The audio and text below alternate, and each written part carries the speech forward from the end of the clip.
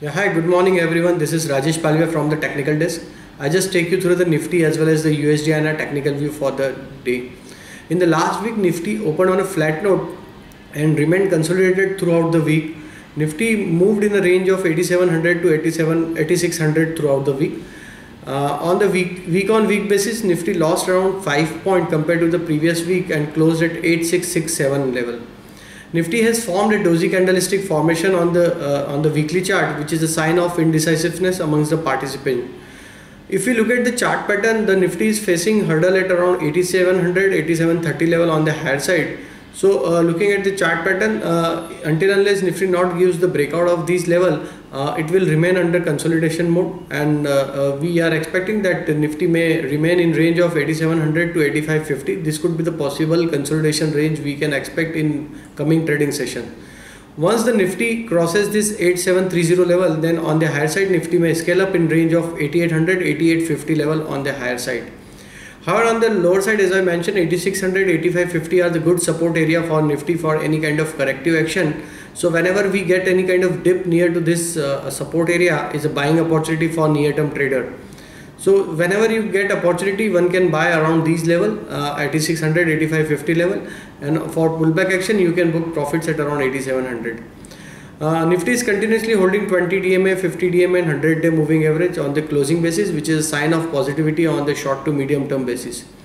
Indicators are also in the positive territory, suggesting that whenever we get any kind of dip in the market, we'll get support at lower level and buying will remain continue in the market. For the week, we are expecting 8800 on the higher side and lower side 8500. This could be the possible weekly range for this week. As we are entering into expiry week, so we might see volatility on the both side for the Nifty. And now for the day, 8670 is the important level to watch for. If Nifty crosses this level, then on the higher side it can move for level of 8695, 8720 level. If Nifty not hold the 8670 level, then lower side support would come at around 8645, 8620 level. Moving to the stocks front, some positive bias stocks for the day are Torrent Pharma, Voltas, Engineers India, Federal Bank, Ambuja Cement and Cell.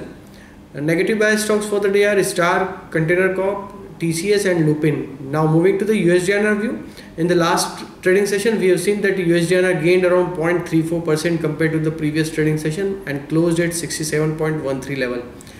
USD has given the breakout of last 4 days consolidation mode, and it has given the breakout of its consolidation range of 66.80 to 67 level. So now USD is trading above 67 level, so it has turned positive on the near-term chart. Even if you look at the indicators also, indicators are also turned bullish on the near-term chart.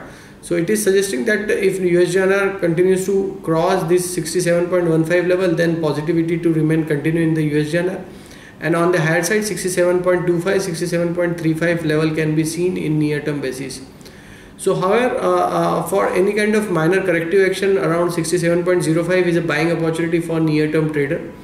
And broadly, we are expecting that on the higher side 67.40 could act as a major hurdle for this up move, and on the higher side on the lower side 66.80 would act as a support area for any kind of corrective action for near-term to short-term basis. Thank you.